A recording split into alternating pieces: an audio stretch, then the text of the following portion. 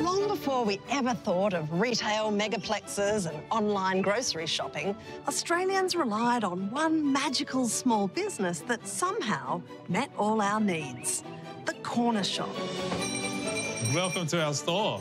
It sold everything: milk, bread. Please make that sliced for us. You can lose body parts with that thing. Balls of string, birthday candles, pantyhose. I used to wear these. And all of that came with a chinwag free of charge. Buongiorno. We've called it lots of different things over the years: the milk bar, the corner shop, the deli, the mixed business, the grocer. And every time we've changed as a people, it's changed along with us. But now you can get anything you want at vast supermarkets or even delivered to your door on a bike. Where does that leave the humble Aussie corner shop? It invented convenience in this country. Which ones do you want? That one. But is it worth more to our communities than the price tag value of the goods it sells? I'm starting to remember this from my childhood. One brave family is going back in time to answer these questions. Ferrone and son, where is the daughter? Why is this not a man's job?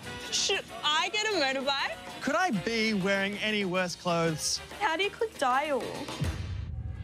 That's right, the Ferrones are back.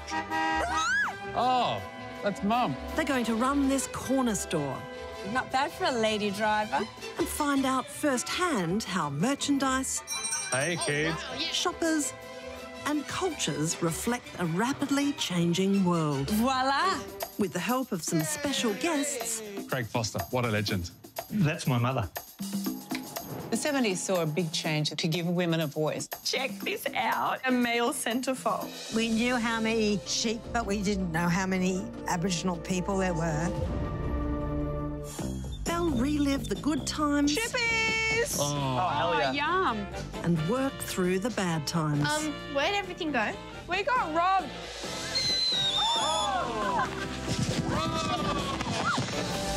The Ferrone family is experiencing the life of the shopkeeper, living and working through 150 years of Australian history. This is Back in Time for the Corner Shop.